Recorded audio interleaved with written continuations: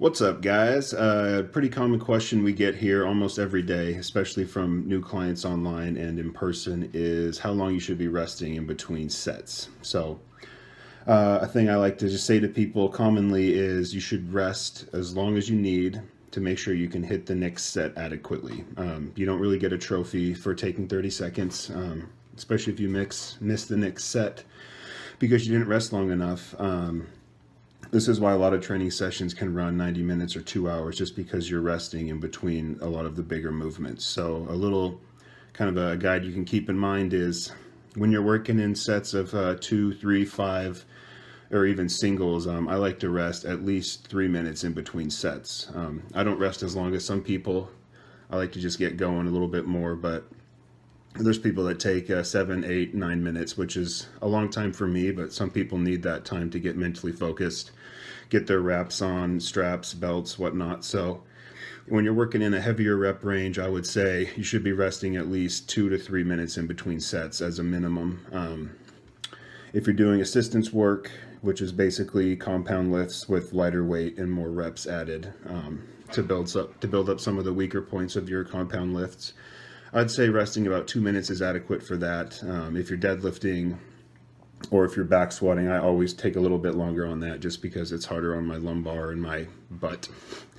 But if you're working in the bodybuilding rep range, which is simply, you know, 1,000,000 reps just to get a pump, get blood in the area and help the tendons and ligaments grow, I don't rest longer than a minute for that. And I think that's where a lot of the confusion comes from, is bodybuilding magazines saying to really get your rest periods down. Like, that's the biggest thing you should be focusing on, and it's not, at least for strength training. You don't get extra points if you take 20 seconds to rest and then you go and fail the next set because you weren't recovered adequately. So you may feel like your muscles are recovered adequately during heavy sets, but it's your nervous system that needs recovering. So you may not have muscle soreness, and people take that to mean, oh, I'm good to go, but your nervous system may not be recovered. So it's better to take a little more time to make sure you can hit your sets adequately, finishing all the reps, because that's really the most important part. If you're supposed to do a set of 5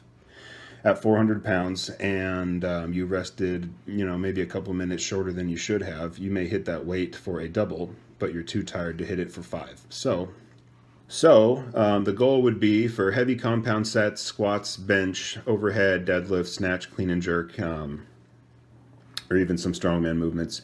I would say resting 2 to 5 minutes is good.